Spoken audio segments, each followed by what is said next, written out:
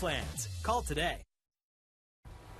All day long, we've been telling you about the parades, the festivities right here in Northeast Ohio to celebrate Labor Day. And only on the Now Cleveland, our Lauren Wilson headed to the parade in Akron and spoke with two women who've reconnected and are marching with purpose.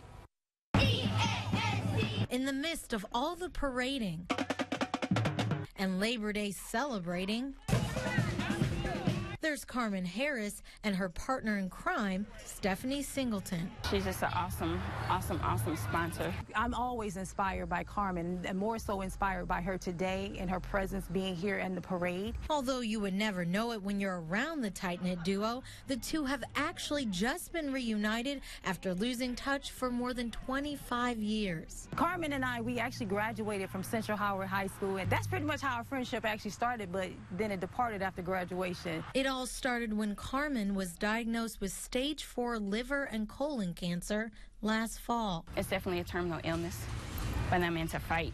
Documenting her journey on Facebook, it caught Stephanie's eye, and she knew she just had to do something. It was a shock. It was really a shock. The part that really connected me to her, because I am a hairstylist and that's where my passion is, that the hair that I've known Carmen to have is no longer there. I had launched my own product line. It switched from being profits to proceeds. Calling the campaign Carmen's Angels, she'll be giving 10% of profits to Carmen's medical expenses. And if that wasn't enough, she traveled all the way from California today to march in the East Akron Parade with her friend. This was her community, this is her home, and this is where I needed to be.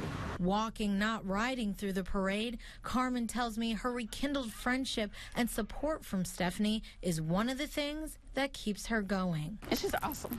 It's just awesome. Just humble I am. God put us together, I believe, because we have the same spirit. Now, Carmen is set to have her 3rd surgery at the end of the month. She tells me she hopes this will be the final procedure she'll have to have in order to be cancer-free. In Akron, for the Now, I'm Lauren Wilson. Thanks, Lauren. Now, the number of people